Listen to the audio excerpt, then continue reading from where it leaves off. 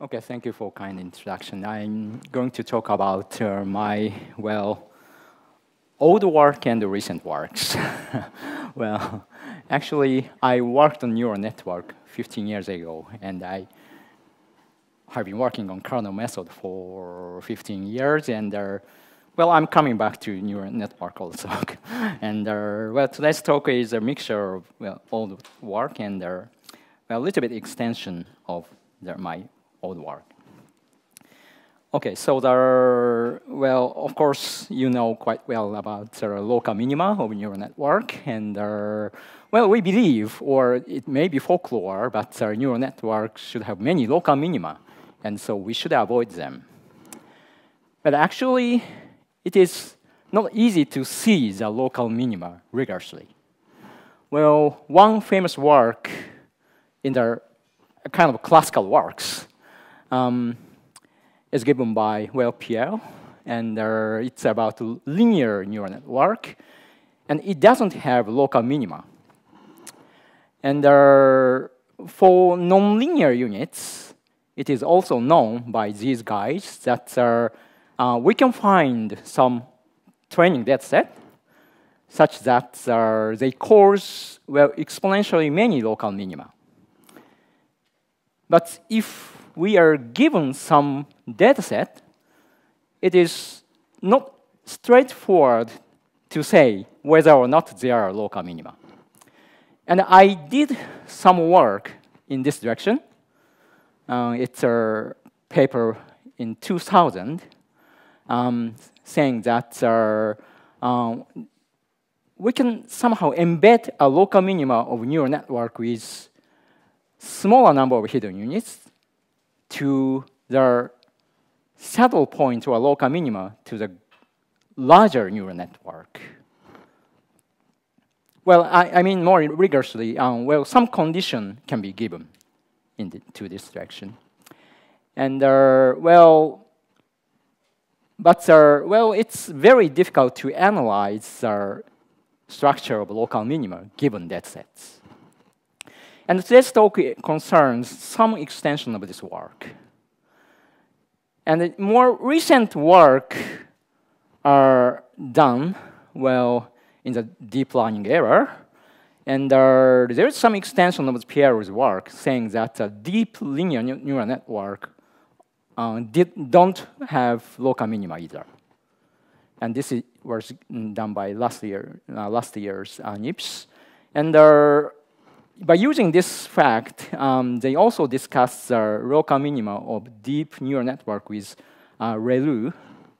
And they say that it doesn't have local minima either, but they require some very strong theoretical assumption, or it's not straightforward to confirm that. That's about the independency, about the labeling and the input data. Well, labeling means that whether or not the ReLU gives a non-trivial value. Well, so the local minima is still very important, but a very difficult question. So today's talk, I mainly talk about on shallow network with 2 layers, or some people call it 3 layer, and arbitrary nonlinear hidden units. And for simplicity, I consider the linear output unit, but it can be nonlinear function also. And I consider, rather than the direction of deep neural network, but I consider the relation between the network with smaller hidden unit and network with larger number of hidden units. And somehow I embed this smaller network to the larger one and consider the relation about minimum points or saddle points. Okay. So here is one, the basic construction about a relation. So let's say that we have a smaller neural network with H0 hidden units. And duplicate one of the hidden units with the same weights. in the first layer parameter. And for the output layer weights, let's divide this weight into these copies. And if the sum is equal to this weight, then it is easy to know that the realized functions are exactly the same. That's quite simple. So they realize the same function. So suppose that this smaller network realizes a minimum point of some loss function. And what does it mean to this embedded network in a larger size? That's a question. OK, more formally, to fix the notations, I will write the same thing again, where the parameter in the small network is written by zeta in the second layer and u in the first layer. And I embed this one to a larger network by duplicating the hidden units.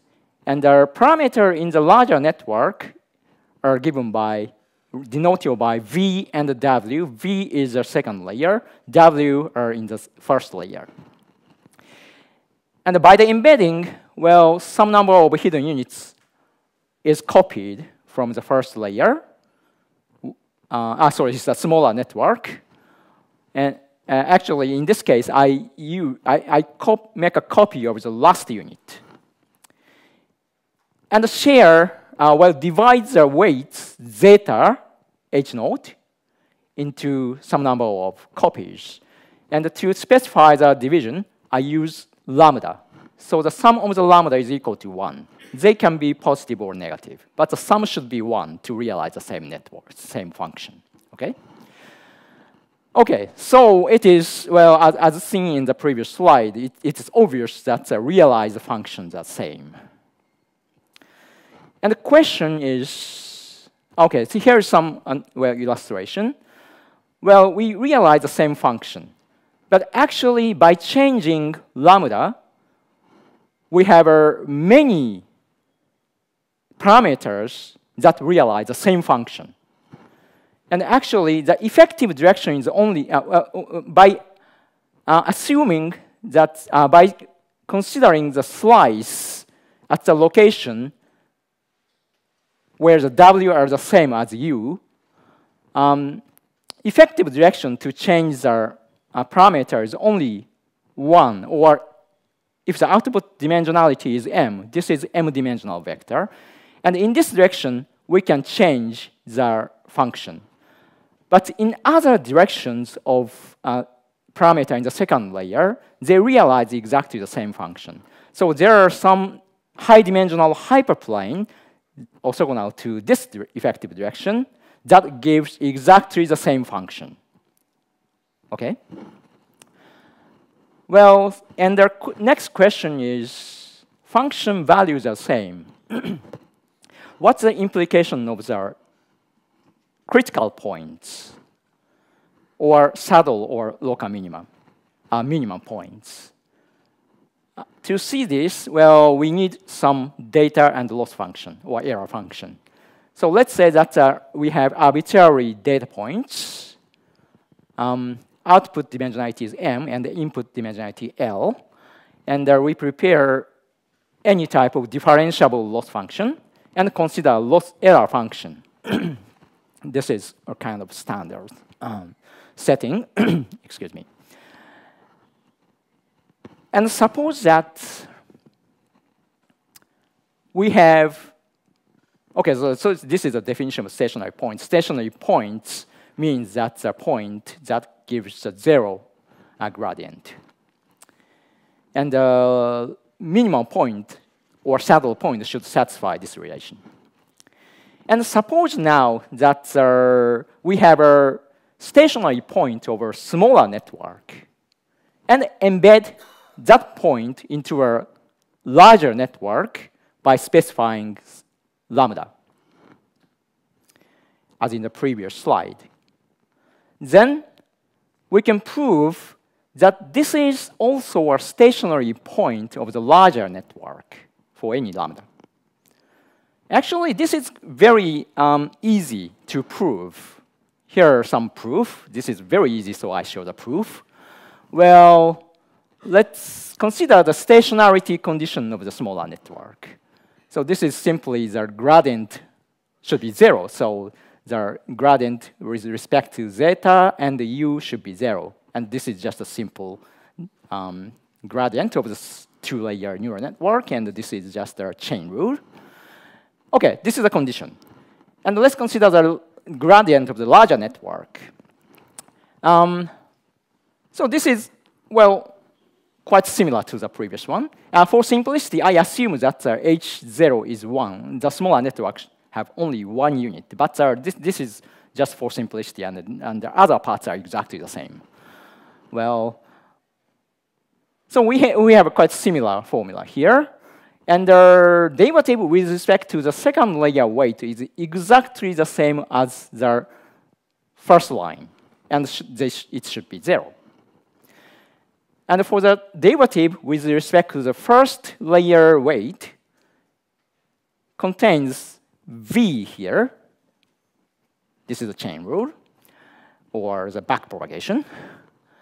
And by the definition of embedding, this is simply the scalar multiple of zeta. And then we can use the second line, and this should be 0.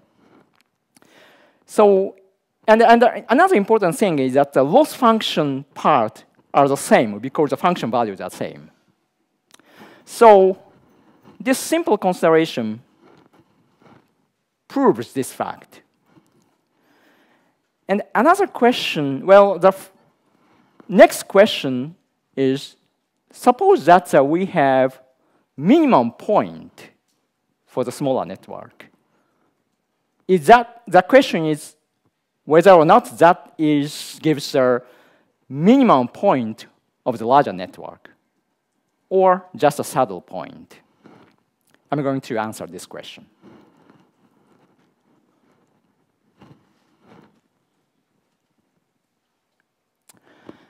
As a preparation, I introduce another, the new parameterization for the larger network.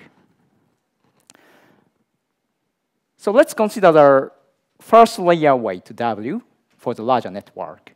And again, I just use this condition. The smaller network should have, well, only one unit, just for simplicity. It can be easily extended to a more general case. And well, this is again the division of the second layer weight. And I introduce the parameter transform W into B and eta. And for the parameter transform, this is just a linear transform of the parameter. And I use some matrix. And this matrix is given by coefficient alpha, or matrix A. And this is a matrix for the parameter transform, and this should be invertible. And another, okay, so the first thing is that we have common B here in the parameter transform. And this serves as the weight vector in the smaller network. So B makes the same direction of W for all the W. And the eta make W different. And to simplify, well, to simplify the Hessian representation, I put one constraint. So the row of A must be orthogonal to lambda. And it is also very easy to see that because of, well, it is easy to see that these two conditions are compatible. And we can always take such matrix A to make this type of parameter transform. Okay. So under this parameterization, we can compute the Hessian very easily. And this is divided into 3 parts. And the blue parts essentially come from the Hessian of the smaller network. The different point is that because of the duplication of the hidden units, the Hessian, this matrix is also duplicated. We have H copies of this matrix. So assuming that theta star is a critical point, the local minima or global minimum point of the smaller network, this part is essentially positive definite. But of course, because of this duplication, it has 0 eigenvalues.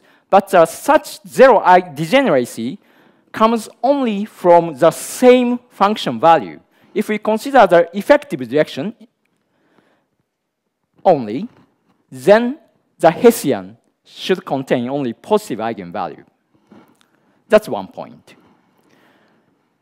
And thanks to this condition in defining alpha parameter transform, these parts are just 0. So essential part in the Hessian comes from, or non-trivial part of the Hessian comes from this part. This is the second derivative with respect to ether. Ether is basically giving the direction that differentiates W. And the computational Hessian is somehow straightforward. And by looking at the Hessian, we see that the Hessian, this part, is decomposed in the tensor is equal to the tensor product of 2 matrices. And this first part contains only lambda and a fixed parameter transform A. And this part is non-trivial part. This is denoted by G, and the matrix G contains data and loss function and the parameter in the smaller network. And this is non-trivial. But because the eigenvalue of the Hessian, eigenvalue of the tensor product is the product of the respective eigenvalues, we can prove the following theorem. Suppose that the theta star is a minimum point of this smaller network, or maybe I should be more precise, having the positive definite Hessian.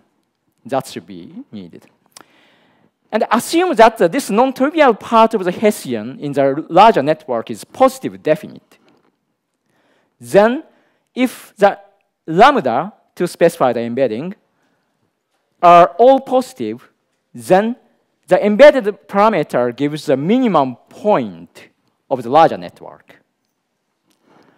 And in other cases, saying that if matrix G is positive definite, but the lambda contains negative value, then it should be a saddle point. And also, if G contains a negative eigenvalue, then the embedded point should be a negative point, a saddle point. Okay, I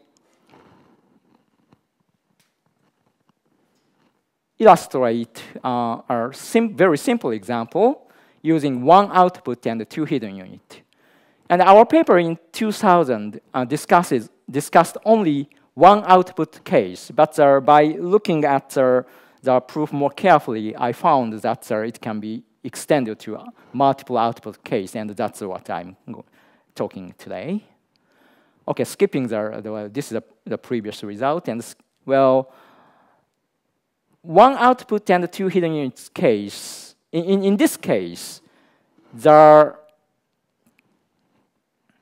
this hyperplane to give the same function has only 1 dimension. This is line. And this gives a stationary line. And by the value of lambda this line is decomposed into two parts, and the red parts gives local minima, and the blue parts gives saddle point. So they all realize the same function, but depending on the embedded point, they can be local minima, or they can be saddle points. And this surface is a kind of illustration of the situation. The function value or error function values are exactly the same, but they consist of local minima and saddles. Okay. And based on this theorem, we can also give an example of local minima. So this is a simple case where we have only two hidden units and one output unit. And so this is a one-dimensional curve. And our true one is given by this more complex curve. And I trained a neural network with one hidden unit. And this curve is a solution, probably global minimum. And I embed this parameter into a network with two hidden units by specifying lambda. And if lambda is 0.5, this curve is local minima. It is confirmed by numerically. I mean that's confirmed that the matrix G is positive definite. So a kind of numerical verification, not mathematically rigorous proof, but well, numerically, this is confirmed as local minima if lambda is 0.5. The same function can be saddle point if lambda is less than 0 or larger than 1.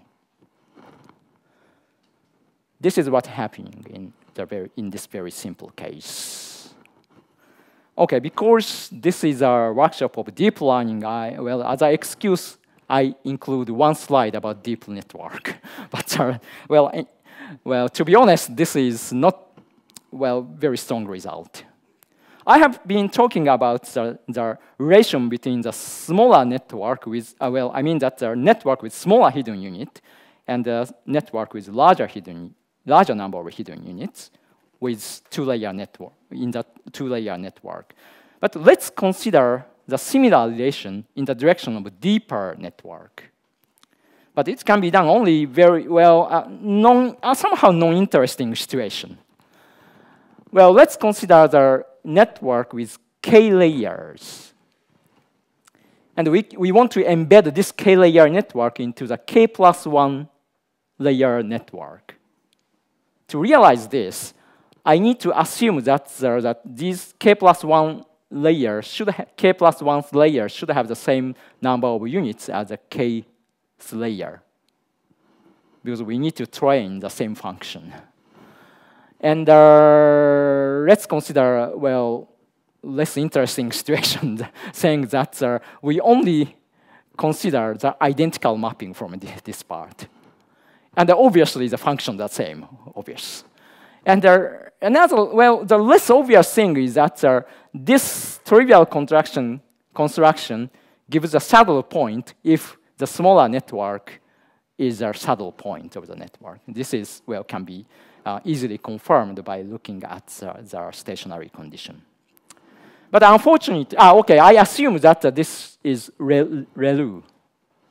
And, or more precisely, probably it's better to, smooth the version of the ReLU around the origin. But unfortunately, it's difficult to discuss Hessian because the second derivative of this function is 0 in most cases.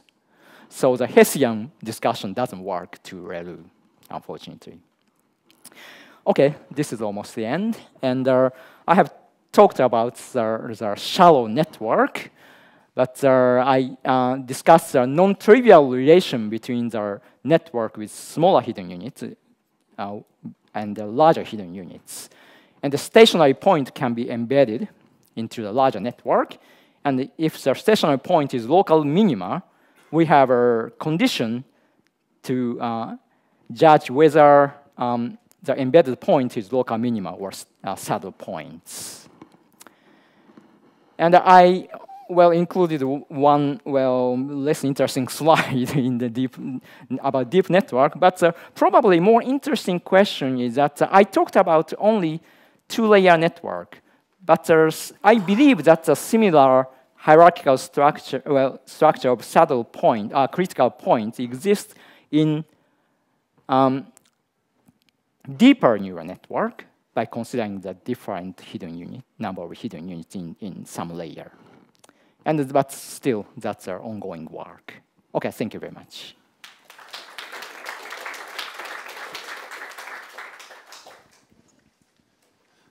All right, time for questions.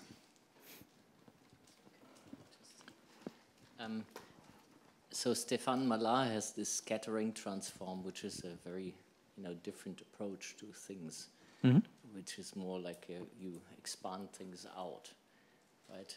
Have you looked at this, and could you, because he can go deep with his way of representing things. Have you thought about relations? Okay, maybe I well don't know about their work and their, well, sorry, I don't have an answer, but I should look at it.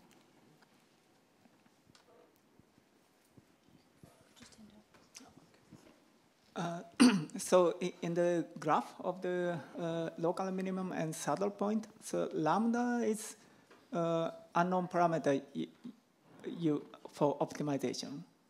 So I mean, this figure does this figure shows that this local minima never be global minima?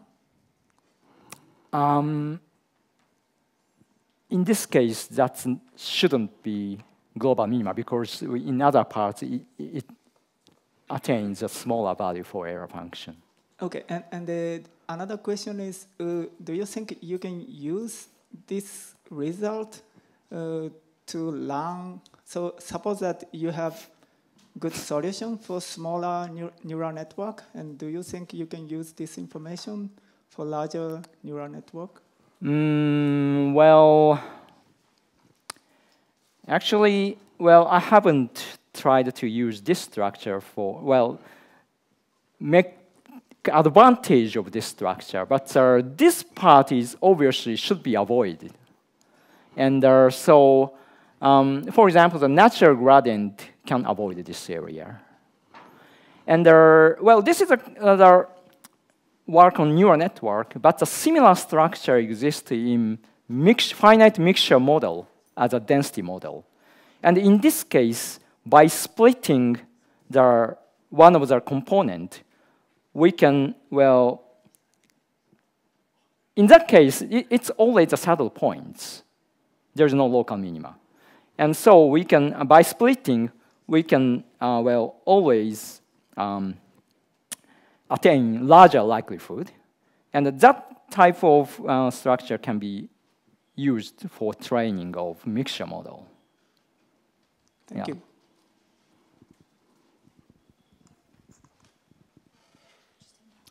Hi. Do you have any result concerning the fact that when you have a target which is outside the reachability values of the output, then you have these minima which are at the asymptote of the function? Because I remember that was one of the results in the early days.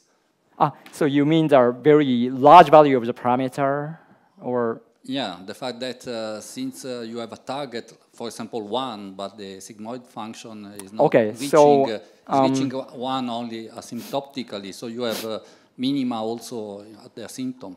So I was wondering whether you have any new results on that. Well, in this study, well, I don't consider such case. Well, for example, the exclusive OR is realized, well, somehow asymptotically realized in such, well, the diverging parameter, but this theory doesn't contain such cases.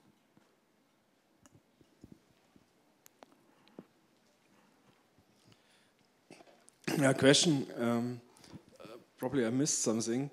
What is not clear to me, the loss function is an arbitrary loss function, right? Yes, only the requirement only differentiability. And if I imagine the loss function is like a squared error, and now your simple function has already zero error. It's zero. It's perfect. But how can you get a settle point, which means there's a way going down below zero?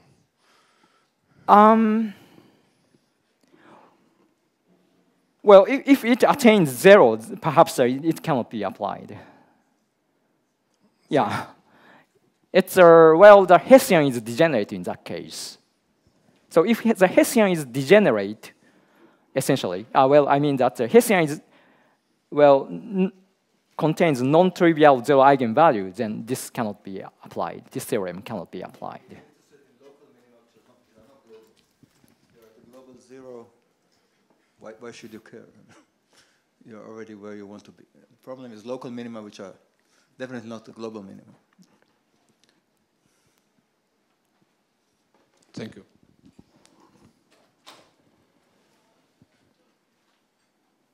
All right, let's thank Kenji again. Thank you.